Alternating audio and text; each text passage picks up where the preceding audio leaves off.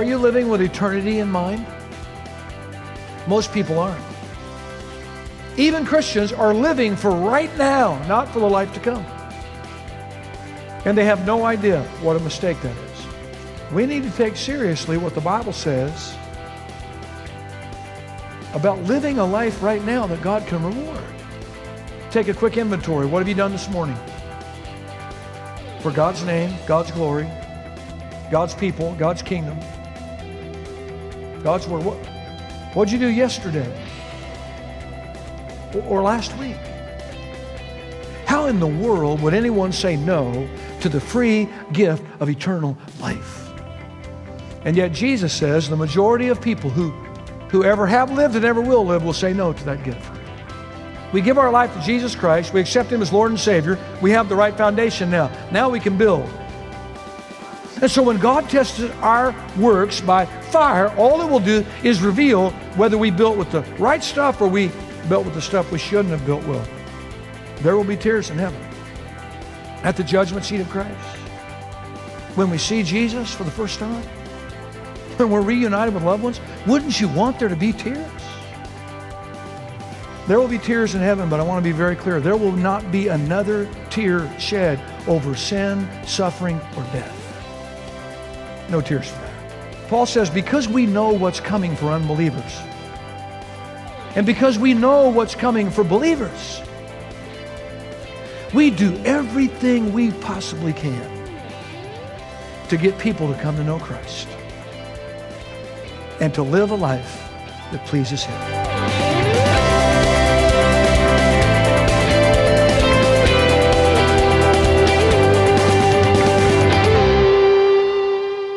Back in the late 70s, Janice and I lived in Kansas City.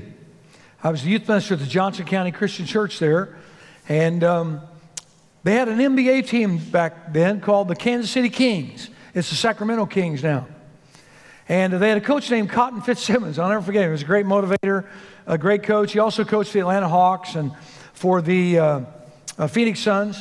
We were there the night. We were actually at the arena the night that Daryl Dawkins broke his first NBA backboard on the head of Bill Robinson, one of the Kansas City Kings players. And well, Cotton Fitzsimmons, he's a very motivational coach, and you may have heard of him or known of him, but there's one thing that he's pretty famous for, and it's a pregame speech he gave based around the word pretend. And his team was getting ready to go out and play the Boston Celtics that night, and he gave them this speech, and here's what he said. He said, gentlemen, when you go out there tonight, instead of remembering that we are in last place, pretend that we're in first place. Instead of thinking about the fact that we're on a losing streak, pretend that we're on a winning streak. He said, and instead of this being a regular season game, pretend tonight that this is a playoff game, all right? And they cheered, and they went out on the court, and they got killed by the Boston Celtics. I mean, crushed. And Coach Fitzsimmons was pretty upset after the game. And one of his players came up to him and slapped him on the back. And he said, hey, come on, Coach, cheer up. Pretend we won. True story. True story. You know, there are a lot of people living their lives pretending. Pretending to be saved when they know they really aren't. Or pretending not to care what happens after death when they really do care.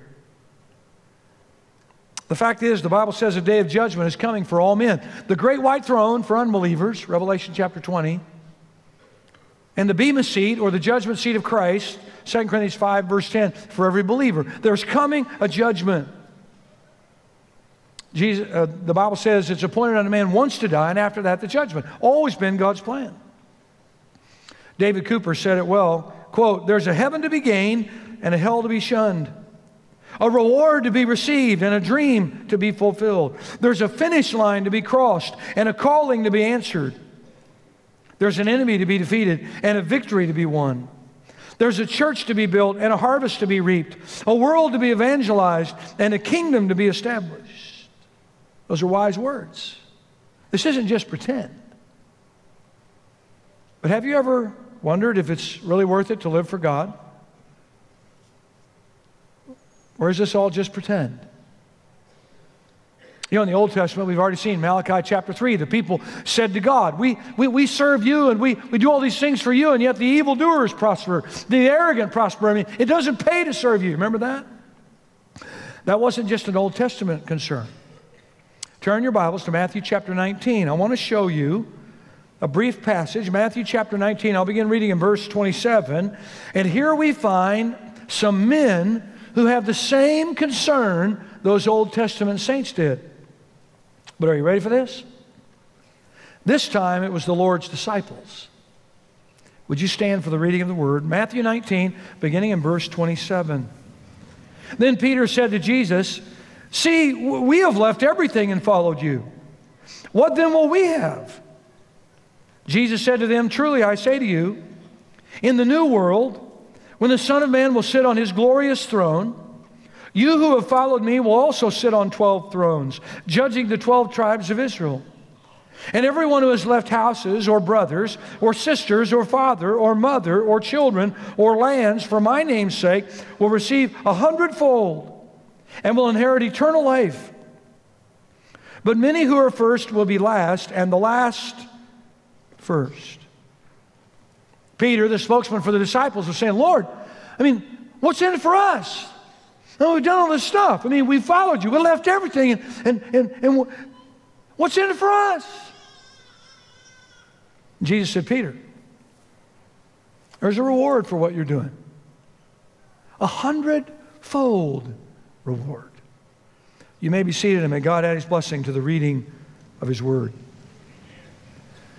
Ladies and gentlemen, this is not all pretend.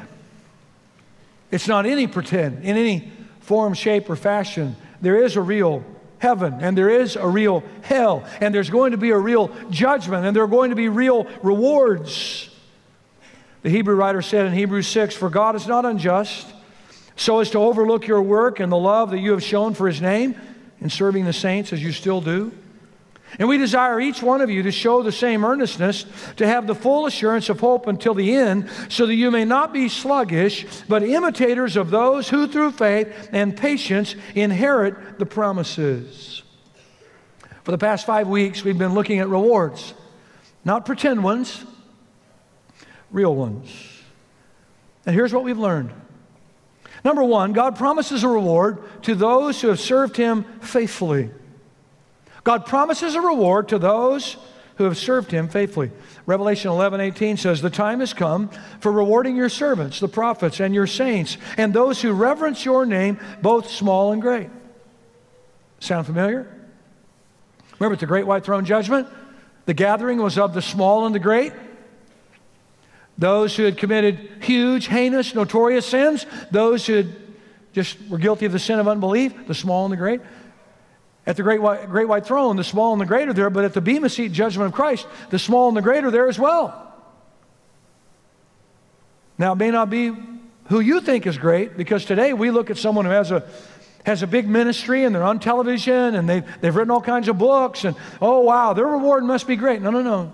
Jesus told Peter, "For in that day when I give those rewards, the first shall be last and the last shall be first." Someone who no one ever knew, they faithfully read the Bible every day, and they faithfully prayed every day. And they served quietly behind the scenes every day, and no one ever recognized them, and no one ever knew them. God's going to change the positions in heaven. And the last shall be first. Number two, God promises a reward for doing good works. God promises a reward for doing good works. Ephesians 6:8. "Knowing that whatever good anyone does, this he will receive back from the Lord, whether he is a bondservant or is free." Two things I want you to notice.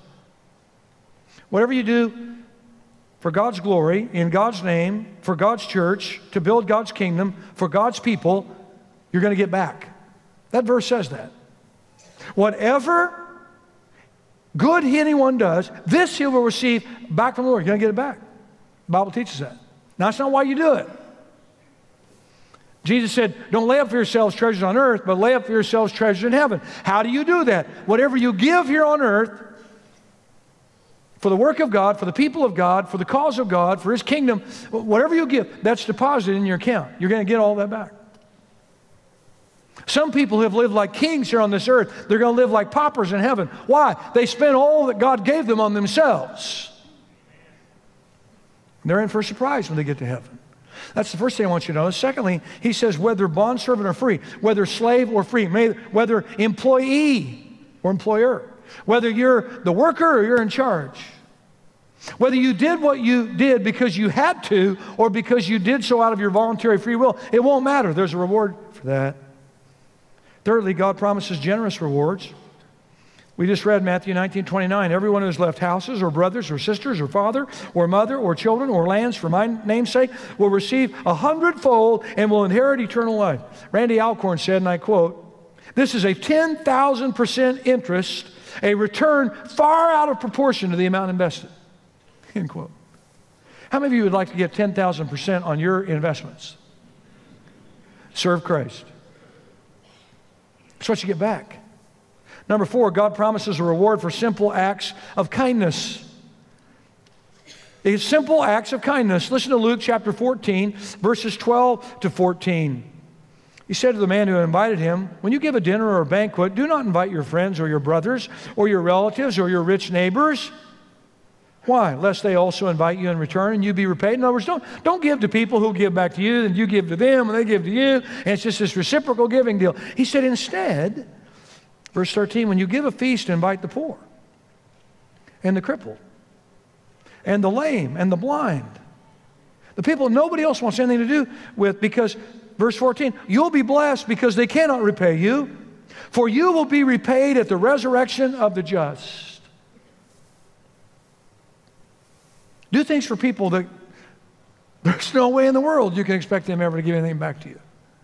There's a reward for that. Simple acts of kindness, compassion to the needy. And Jesus said, you'll be repaid at the resurrection of the righteous. In Luke 6:35, he said, love your enemies. And do good, expecting nothing in return. Lend, expecting nothing in return. And your reward will be great, and you will be sons of the Most High. For He is kind to the ungrateful and the evil. God does things for people who don't deserve it all the time. We should too. Number 5, God promises a reward for generous giving. God promises a reward for generous giving. Matthew 19:21. Jesus said to the rich young man, the rich young ruler, he said, go and sell all that you possess and give to the poor, and you'll have treasure in heaven. Matthew 6:20. Lay up for yourselves treasure in heaven. How do you do that? Give here on earth. Give to God's kingdom. Give to God's people. Give to the work of God, to build the kingdom of God, for the glory of God. You say, wait a minute. You're telling me that the way to achieve financial freedom and to have treasure in heaven is to give away what I have? No, I didn't tell you that. God did. Proverbs 11:24 and 25. One man gives freely, yet gains even more. Another withholds unduly, yet comes to poverty. Wait a minute. You're telling me that the more I give away, the more I'll have? No, I didn't tell you that. God did. God did. There's a reward for generous giving. Number 6, God promises a reward for good works no one else sees or recognizes. God promises a reward for good works no one else sees or recognizes. Now, I don't have time to read all of Matthew 6, but in verse 4, he talks about giving to the needy. He says, you do that in secret. Your Father sees that in secret. He'll reward you. Verse 6, he talks about those who pray to the Father. You get in your prayer closet and you pray. No one sees, no one knows. They have no idea that you prayed. God who sees in secret will reward you. Fasting, verse 18, for spiritual purposes, not just to lose weight, although that might help. Spiritual purposes, to get an answer to prayer, to seek God's wisdom, to know God's will. You do that, nobody else knows about it. Now, if you do it, you tell everybody, hey, I want you to know I'm fasting today. You have your reward. But if you do it in secret, nobody knows. God sees that and He'll reward that. Here's number 7. God promises a reward for those who endure. He promises a reward for those who endure. Those who endure difficult circumstances will be compensated. Hebrews 10:34, for you had compassion on those in prison, and you joyfully accepted the plundering of your property. People came and stole from them. Since you yourselves knew you had a better possession and an abiding one, therefore do not throw away your confidence, which has a great reward, for you have need of endurance, so that when you have done the will of God, you may receive what is promised. You're not going to lose anything in this life, standing up for Christ, standing up for the truth of God's Word, doing what God has called you to do, but you're not going to get back more than that in the life to come. Now, part of our reward is reigning with Christ. We saw that in Luke chapter 19. Jesus told the parable about the master who told one servant who had been faithful, I'll put you in charge of 5 cities. And another one, he said, I'll put you in charge of 10 cities. Revelation 26 says, blessed and holy are those who have part in the first resurrection. The second death has no power over them. But they will be priests of God and of Christ and will reign with him for 1,000 years. Some over 5 cities, some over 10. Revelation 3:11, Jesus said, I'm coming soon. Hold on to what you have so that no one will take your crown. So wait a minute. We were talking about rewards. Now you mentioned crowns. Well, crowns and rewards can be interchangeable. Crowns are a symbol of royalty. Crowns are a symbol of ruling. Crowns may symbolize other rewards as well. You say, well, how many crowns are there? The New Testament talks about 5 of them. Number 1 is the crown of life, given for faithfulness to Christ in persecution or in martyrdom. You literally lay down your life for the cause of Christ. James 1:12 says, blessed is the man who perseveres under trial, because when he has stood the test, he will receive the crown of life that God has promised to those who love him. Now, that's not salvation. That's a reward. You already have salvation. Why would you stand firm for Christ if you weren't already saved? This is a reward. Revelation 2:10, do not be afraid of what you're about to suffer. I tell you, the devil will put some of you in prison to test you, and you will suffer persecution for 10 days. Now, it wasn't literally 10 days. He was just saying a short period of time.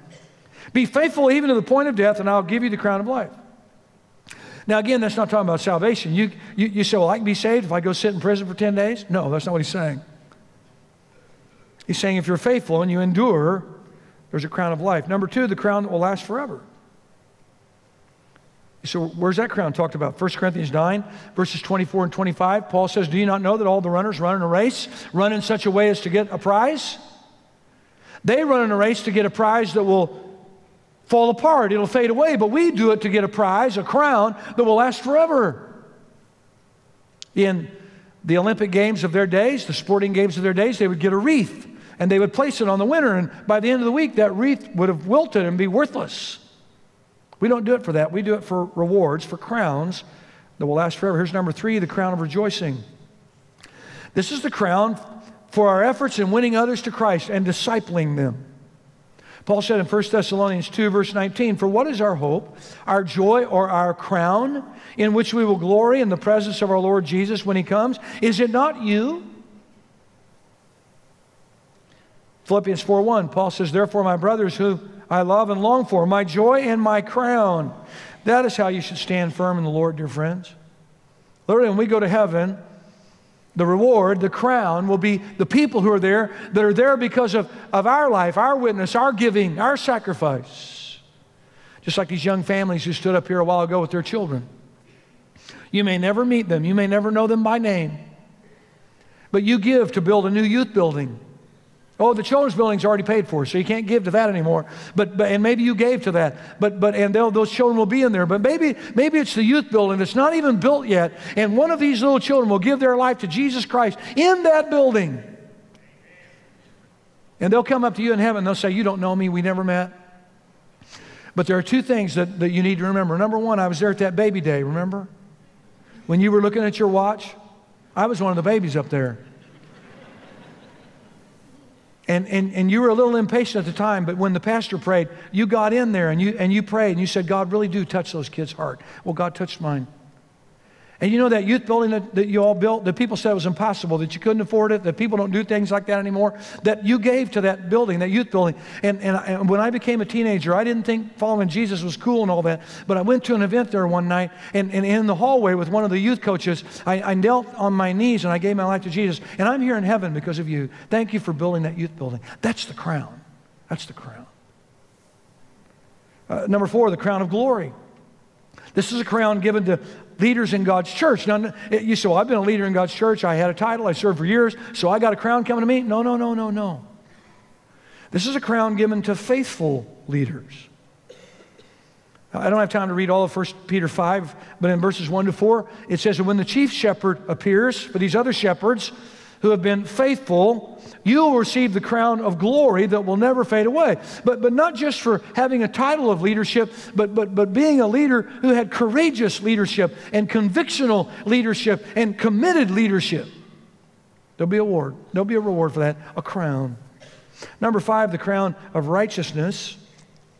This is a crown given to those who have faithfully followed Jesus to the very end. Paul wrote in 2 Timothy 4, verses 7 and 8, I have fought the good fight. I've finished the race. I've kept the faith. Henceforth there is laid up for me the crown of righteousness, which the Lord, the righteous judge, will award to me on that day, and not only to me, but also to all who have loved his appearing. Now, that's not talking about salvation. Salvation is not a matter of hanging on. Nobody got saved. Remember when the flood came and they had the ark and all that? Nobody got saved hanging on to the outside of the ark. Did you know that? 40 days and 40 nights. Nobody could hang on. That's the point. The point was you had to be in the ark to be saved. And the New Testament says that Jesus is our ark now. And if you're in Christ, it's not a matter of you hanging on. It's a matter of him hanging on to you forever, and he'll never let go. He says no one can snatch them out of my hand. No, this isn't talking about salvation. This is talking about eternal rewards. Now, John warns in 2 John 8, watch out that you do not lose what you have worked for, but that you may be rewarded fully. You say we can lose our rewards? Yes, 1 Corinthians 9 talks about that. Paul said, that's why I beat my body and make it my slave, so that after preaching to others, I myself am not disqualified from the prize. We can lose our rewards. We can have them taken away from us. Remember the parable of the talents, Matthew 25? One man took his talents and doubled it. Another took his talents and doubled them. And the third man took his one talent and buried it in the ground. And the master took the talent from him and gave it to the others. We can have our rewards taken from us. We can seek our rewards from men, then forfeit our reward from God, Matthew 6. We can fail to earn them, or we can forfeit them, or have them burned up, 1 Corinthians 3. You need to know, not every Christian will have it said to them, well done, good and faithful servant. Not every Christian will have the same treasure in heaven. Not every Christian will have the same level of authority in heaven. It's going to be different. That's why John said in 1 John 2:28, and now, dear children, continue in him, so that when he appears, we may be confident and unashamed at his coming. Did you know some Christians will be ashamed when they stand before Jesus? You say, well, what would they be ashamed for? Missed opportunities? Missed rewards? Randy Alcorn said, and I quote, Scripture is clear there's a payback in eternity according to what was done during our time on earth, and that there will be differences among our rewards in heaven. In other words, our experiences in heaven will not be the same. Obviously, in heaven there will be no conceit, pettiness, jealousy, or unhealthy comparisons, but there nonetheless will be differences in reward and position.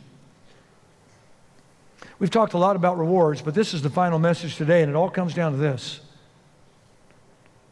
What do we need to do if we want to live the life God rewards? We have two top priorities. Number one, our first priority is to get our name in the book of life. Remember in Luke 10, we talked about that? The disciples came back and they said, Lord, it's awesome. Even the demons are subject to your name when we rebuke them. Jesus said, hey, don't rejoice about that. That's nothing. What you should rejoice in is that your name is written in the book of life. Revelation 21:27 calls it the Lamb's book of life. Who's the Lamb? John the Baptist said, behold, the Lamb of God who takes away the sins of the world. This book of life belongs to Jesus. It's his book. Philippians 4:3, Paul referred to his fellow workers whose names are in the book of life. Is your name in the book of life? The book of life is about salvation. It's about eternal life. And you and I get our names in the book of life when we accept God's gift of salvation wrapped in his Son, Jesus. John 3:36, Jesus said, whoever believes in the Son has eternal life, but whoever rejects the Son does not have life and will not see life, for God's wrath remains on him. John 5:24, he said, I tell you the truth, whoever hears my word and believes him who sent me has eternal life and will not be condemned. He has crossed over from death to life. That's our number one priority. Get our name in the book of life. Number two, our next priority is to make sure we're building with gold, silver, and precious stones. We're all building on the foundation of salvation, the foundation of Christ. 1 Corinthians chapter 3. And in Ephesians 2:10, Paul says, for we are created in Christ Jesus to do good works, which God prepared in advance for us to do. Now, in verses 8 and 9, he tells us how we're saved. He says, for as by grace you have been saved through faith, and this not of yourselves, not of works, lest any man should boast. Our works don't save us. But because we're saved by grace through faith, through Jesus, what he did on the cross, we do good works. But friend, listen, whatever you're building, don't use inferior materials. Don't take shortcuts. Don't. Listen, you're building for you. I heard a story of a builder one time, a large builder who came to one of his top employees who was one of the construction managers for projects. He said to him, listen, I got a deal for you, Jim. He said, I'm going to give you $500,000. And I'm going to let you design the home, build the home. You choose everything that goes in it. And he goes, just whatever your dream home is, can you do it for $500,000? He goes, oh, yeah. He said, well, here's the deal. Whatever you don't spend of that $500,000, he goes, you can just keep personally. He goes, all right. So he drew up this home and began to build it. He poured the foundation. He really watered down the concrete in the foundation. I mean, it would still look like concrete and all that, but it just wouldn't be nearly as strong. And did turn out once later, they did have structural problems with the house. He didn't use new lumber for the studs and the 2x4s and all the 2x10s and everything he put in the house, the plywood. He got recycled wood that had been used before, pulled out of old buildings and all that. And the roof, he used some new kind of cheap tile stuff to put on there. All the appliances he put in the house, he got the cheapest ones he could get. He put in cheap doors, floor coverings. He got the cheapest stuff he could get. I mean, it would look good for a few weeks, but it wouldn't last but just a few months. And he had it all finished. And so the day came, and the boss came and said, I want to see the house. He pulled up in front of it, and it looked incredible. And Jim said, listen, I didn't spend a bunch of that money. He goes, hey, that's okay. You can keep all that. And he said, and by the way, this is your house. Here's the keys. Don't build with inferior materials. Don't try to take shortcuts. Jesus says, store up for yourselves treasures in heaven. Randy Alcorn, in his book, The Treasure Principle, says, and I quote, if you imagine heaven as a place where you will strum a harp in endless tedium, you probably dread it. But if you trust Scripture, you will be filled with joy and excitement as you anticipate your heavenly home. As I've written elsewhere, heaven will be a place of rest and relief from the burdens of sin and suffering. But it will also be a place of great learning and activity, artistic expression, exploration, discovery, camaraderie, and service. Some of us will reign with Christ, Revelation 20. Faithful servants will be put in charge of many things, Matthew 25. Christ will grant some followers leadership over cities in proportion to their service on earth, Luke 19. Scripture refers to 5 different crowns, suggesting leadership positions. We'll even command angels, 1 Corinthians 6. We are given these eternal rewards for doing good works, persevering under persecution, showing compassion to the needy, and treating our enemies kindly. God also grants us rewards for generous giving. Jesus is keeping track of our smallest acts of kindness. He said, if anyone gives even a cup of cold water to one of these little ones because he is my disciple, I tell you the truth, he will certainly not lose his reward. Alcorn continues, by clinging to what isn't ours, we forego the opportunity to be granted ownership in heaven. But by generously distributing God's property on earth, we will become property owners in heaven. End quote. Paul told Timothy in 1 Timothy chapter 6, verses 17 and 19, to encourage those who are rich in this present world, to be generous, to give, to share, to help those who are needy. Why? Because they're building a foundation for the coming age. Paul said in 1 Corinthians 9, I don't box like a man beating the air. I beat my body daily and make it my slave. Why? I want to be disciplined. I don't want to lose my rewards, Paul said. It's a true story. Henry Morrison and his wife had been missionaries for over 40 years in Africa. They were coming home on a ship from Africa to the United States, and ironically, President Theodore Roosevelt and his delegation were on that same ship. When they docked in New York City, the president was greeted by a huge celebration and a giant delegation. There was no one there to greet the Morrisons. And after everyone had left the ship, they were among the last to get off, and they actually had begun to feel a little resentful, to be honest. And I think you and I could understand that. And Henry Morrison said to his wife that he'd been thinking about what he wanted to say to God. He said, I was going to tell him, we're servants of the Most High. And we've served you faithfully for over 40 years on the mission field in Africa. But when we return home, there's no one here to greet us.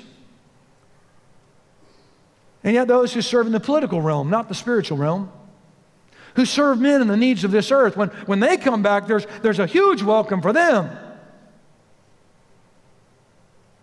But he said, honey, just as I was getting ready to say that, it was almost as if the Lord said to me, Henry, you're not home yet. Let me leave you with this challenge. Will you commit yourself today to live a life God rewards? Let's pray.